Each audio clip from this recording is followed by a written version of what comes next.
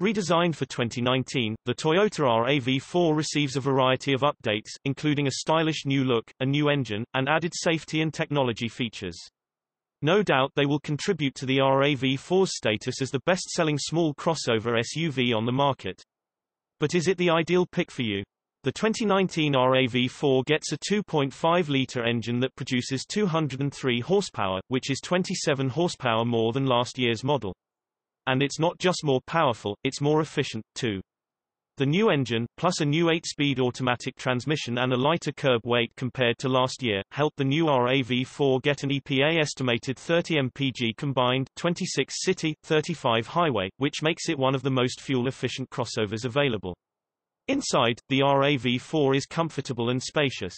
The controls are easy to find and, depending on the trim level you select, there are nice surfaces lining the cabin. Apple CarPlay comes standard on every RAV4, as does Toyota's Safety Sense Suite 2.0, which includes adaptive cruise control, lane keeping assist, and forward collision mitigation with automatic braking. On a lot of other SUVs, you have to upgrade to the more expensive trim levels to get these safety features. Toyota is still offering an adventure trim level this year.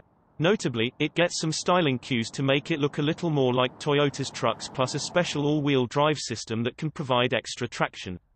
Then you have all of the traditional RAV4 strengths. It has excellent cargo space, a big back seat, and a comfortable ride on the highway. In short, the new RAV4 has gotten significantly better without losing any of the versatility that has made it so popular in the past. There are some minor drawbacks. Even with the new engine, acceleration isn't exactly thrilling, and Toyota doesn't offer any engine upgrades. And while the updated infotainment interface is a significant improvement compared to last year, it can be difficult to learn and use. If these are deal breakers for you, you should take a look at the impressively well-rounded Honda CR-V or the stylish Mazda CX-5. Overall, however, we think just about every small SUV shopper should take a look at the redesigned 2019 Toyota RAV4.